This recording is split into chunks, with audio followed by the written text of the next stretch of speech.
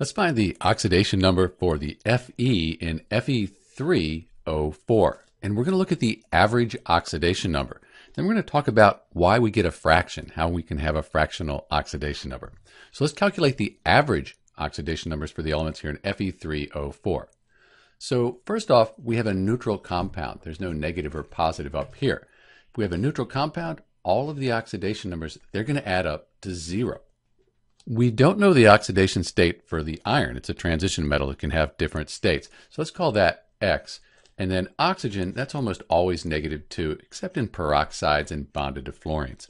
But here it's bonded to iron. So we're going to say that each oxygen is -2 and that all of the oxidation numbers for the elements are going to add up to 0. So 3 times X, 3X minus 2, and we have 4 of those. That's going to equal 0. Let's move this down. So 3x minus 8 equals 0. 3x equals 8.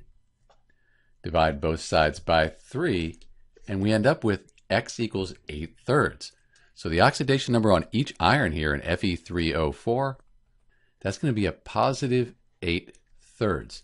And that's kind of strange. How do we get a fractional oxidation number? So when we look at Fe3O4, it's kind of a special compound.